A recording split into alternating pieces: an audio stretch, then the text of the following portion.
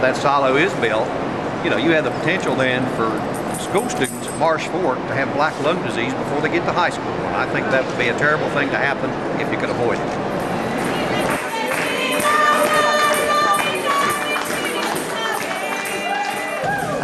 Hey everybody. Awesome. It's really great to see everybody here in support of the students and the faculty at Marsh Fork Elementary.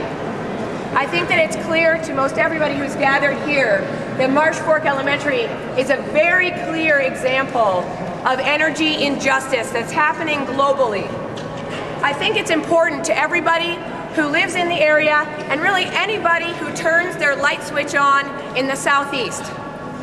Because although I live in the Coal River Valley and there are children who are very important to me that go to Marsh Fork Elementary, what's more important to me is that I am able and have the right to turn on my light switch and know that other people are not suffering so that I can live in relative comfort and have my lights on.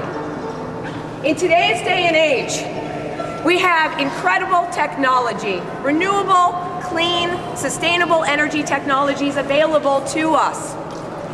In fact, where I live, Coal River Mountain has recently been discovered as wind viable. But with wind power, solar power, and the ability for us as individuals to conserve and be efficient, there really is no need for anybody to suffer so that I can turn the lights on in my house. And there's definitely not a need for the children of Marsh Fork Elementary and the faculty there to have to go to school or teach in the shadow of not just one coal silo, but now 2 coal silos.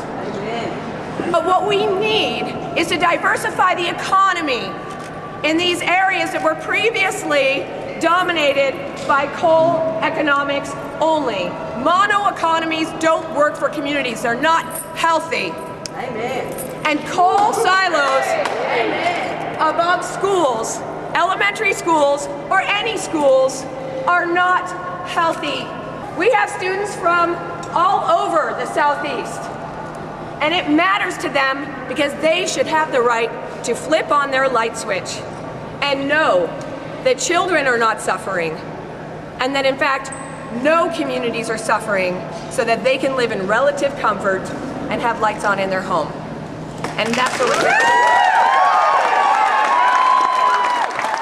So, do you think building a school is really easy? Yeah! Let's show them how it's done!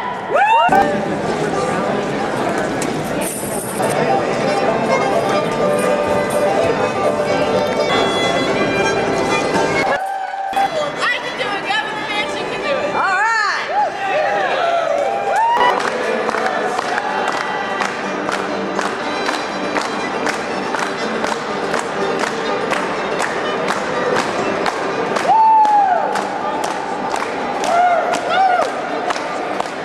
Not been addressed. The issue's not been addressed.